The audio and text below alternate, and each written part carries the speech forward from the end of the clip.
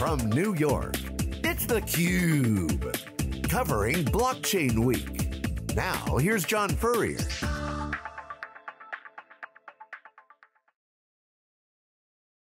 Hello everyone, I'm John Furrier. We're here on the ground, exclusive coverage for Consensus 2018, part of Blockchain Week New York. Hashtag is Blockchain Week NY for New York. I'm here with Jimmy Song, who's a partner at Blockchain Capital, celebrity in the industry, original core Bitcoiner, does a lot of work teaching programming, programmingbitcoin.com, also programmingblockchain.com.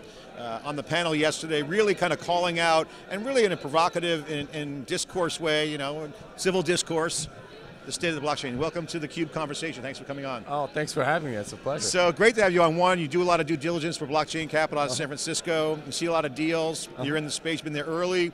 On a panel yesterday here at the event, quite a lot of fireworks going on. You were kind of throwing some haymakers out there, some Molotov cocktails, creating a provocative, civil conversation around the state of blockchain. We call it blockchain washing, where people kind of throw blockchain at something and then say, we're good, but not good. Your thoughts on that? What was the reaction? Yeah, so I mean, Amber Baldet went up and she talked about her product, and I just saw lots and lots of buzzwords, right? And I didn't know what the heck it was, and I thought, all right, the rest of the audience doesn't know what it is either if I can't get it. And I'm a technical guy, I've been around for a while, and I don't understand what the hell this is. And really, a lot of these decks, they just show different pictures of companies and say all these other people. It's like all social signaling, right? It's not about the tech at all or what it's all about. So I just sort of gave voice to all those people in the audience that were thinking, what the hell is this? This doesn't make any sense. So I said, I just see a lot of buzzwords, and I don't know what this is. And I'm kind of cynical about all this stuff because I've seen so many decks that are like this. And I said, you know, I don't know if there's anything here. I think a lot of the stuff that's being sold in this industry is just snake oil. Snake oil is something that people are worried about, but also there's obviously two perspectives. One is, you know, I'm long on the sector, I love the action, I compare it to the big waves we've seen. A lot of growth coming, and you can kind of easily connect those dots. But the reality is it's still maturing, still embryonic, and there's still more work to do. There's companies out there that are trying to get on the wave, but their model of their business and or their tech is centralized. So you can't just flip the switch, and that was one of your key points. And I really want to unpack that. This is a fundamental ethos and also architectural challenge. You got to be compatible with the infrastructure the way it's rolling out. Describe more in detail what you mean by your thoughts on having a decentralized either company or architecture. Yeah, so a lot of these companies are taking a centralized system and trying to add a decentralized tech into it, like a blockchain.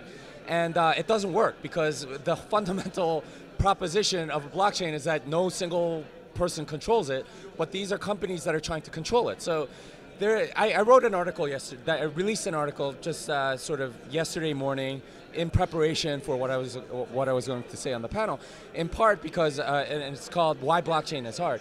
Large part of blockchain is it's extremely expensive in so many ways. And it doesn't really make sense to do it unless you get decentralization. But if you have a centralized point, you're having to trust that centralized entity anyway. So putting that thing into it doesn't really make any sense. And the tech just, it's not a good fit. You and I were talking before we came on camera about our computer science backgrounds and, you know, high-fiving each other. But the bottom line is that we've seen paradigms in computer science that have done a lot of these things before.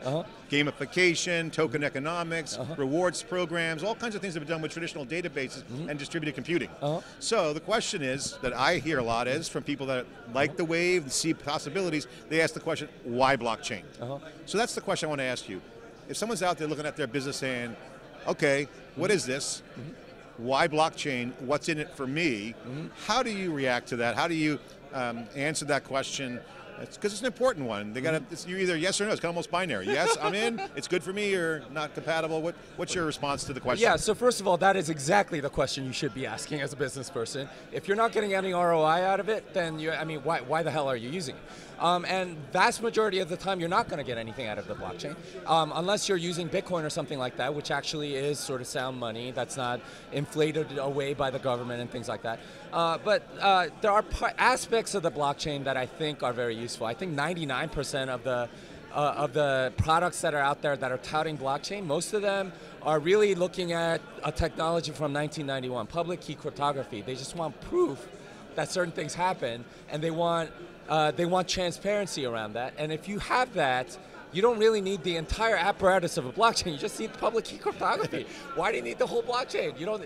It's so confusing to me why they conflate the two, because it's public key cryptography is so much easier to understand. And there's some overhead involved in blockchains early on. What are some of those areas that are obvious that you can just share for the folks that aren't inside the ropes on the industry? What are the obvious areas that are concerned in blockchain? Latency, gas, turnaround. I mean, what are some of the things? Yeah. So from a blockchain's perspective, first of all, it's extremely hard to develop, right? Like as a programmer, agile methodology obviously has been very popular. You iterate over and over again. Facebook's motto is, move fast and break things. You can't do that on a blockchain. You can't move fast. You can't break anything, because if you break anything, the entire data block structure is like completely corrupt, and then it's no longer useful. So you have to get everything right at the first time. Yeah. You have to also, like you said about gamification, you have to be very careful about incentives, because if you get the incentives wrong and someone has an economic incentive to abuse your blockchain, they're going to do it. There's also, all sorts of costs, sort of, and from a maintenance perspective, because you have to not only store the data, you have thousands of nodes. Everyone has to store the data. Everyone has to, verify the data. Everyone has to transmit the data. This is 1000x the cost of a centralized database. So that's a tremendous cost to pay, and you could do a lot of the same things that you're looking for if you're a centralized entity already, with like backups, receipts, audits, also public key cryptography. There are ways to get a lot of the things that people are touting without necessarily using this heavy, expensive, slow apparatus. It's like building the Linux kernel when all you need is an application. Yeah. I mean, the developer requirements are high, as well as the overhead involved in cost. Yeah. I mean, you're trying to use like a construction vehicle to run your groceries or something. Yeah, just it's crazy. The right tool. Yeah. Okay, so I got to ask you. So, what are some of the things that you could share for folks watching, either entrepreneur, developer, or a business executive that says, "Hey, you know what? I want to learn more." Obviously, there's some good trends that are going on. The trend is your friend. When you see cloud computing, horizontally scalable, fully asynchronous platforms, you got open source rising at a whole nother level. Really good things going on there. Now you enter blockchain decentralized applications. What's the areas that people should focus on to go to that next level, whether it's a toe in the water or just to jump in and get going? Okay, well there's several things to unpack in that question. First, I think if you are interested in what blockchain technology is, you should really study Bitcoin, because that's really the first place it came. And I would argue the only place that it actually is decentralized. Everything else has some single point of failure, and most of it is not really decentralized. The other thing is, there are aspects of blockchain technology that are very interesting that you could totally utilize for your own thing, like public key cryptography. I was talking to a startup yesterday.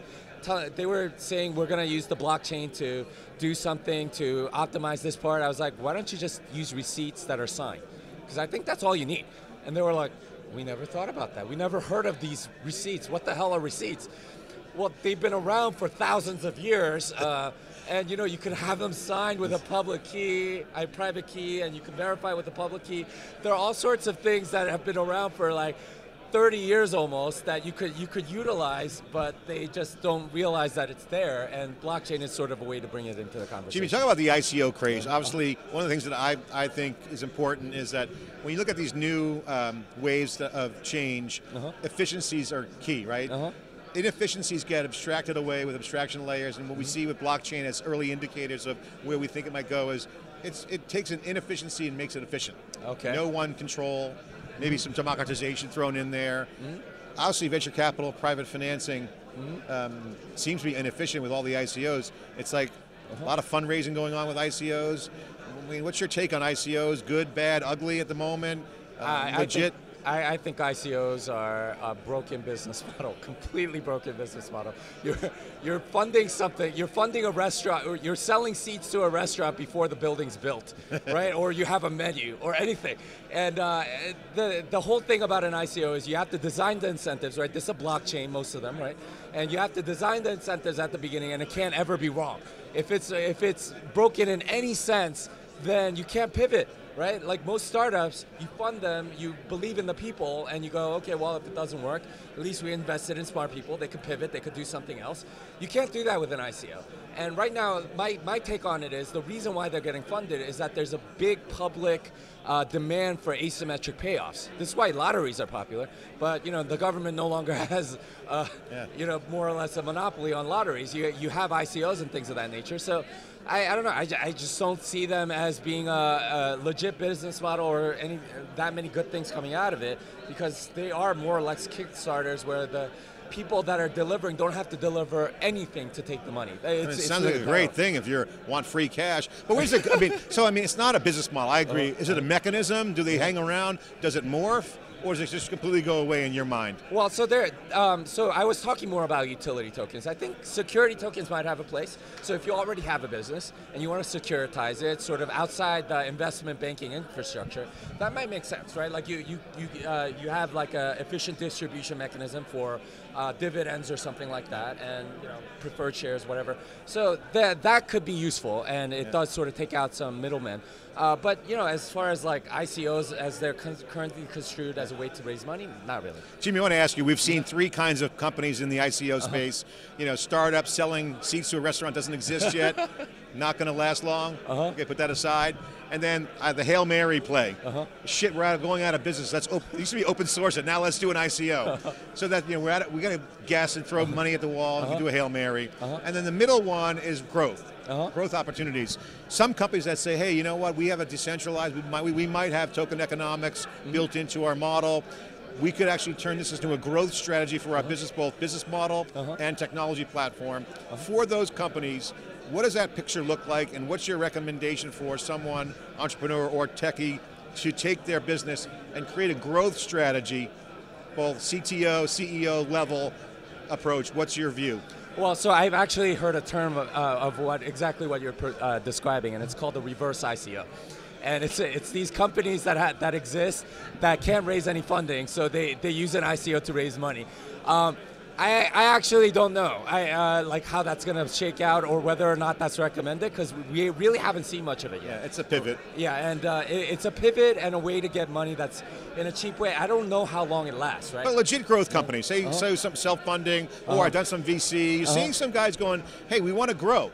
We have traction, we're an existing business, and I had some databases. I might want to open it up and do token economics or apply blockchain if available. What should they do? I mean, what's the vision of how a growth strategy, a real growth strategy, can be built? Oh man, I wish I could answer that question, because I might try it. No, I know, that's why I'm asking. That's what it's the zillion-dollar question. No, it's really difficult to know, and I encourage entrepreneurs to experiment in this area.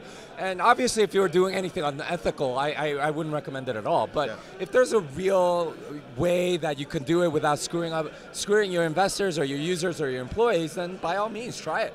But I'm not going to tell you that something's going to be successful. I really don't know.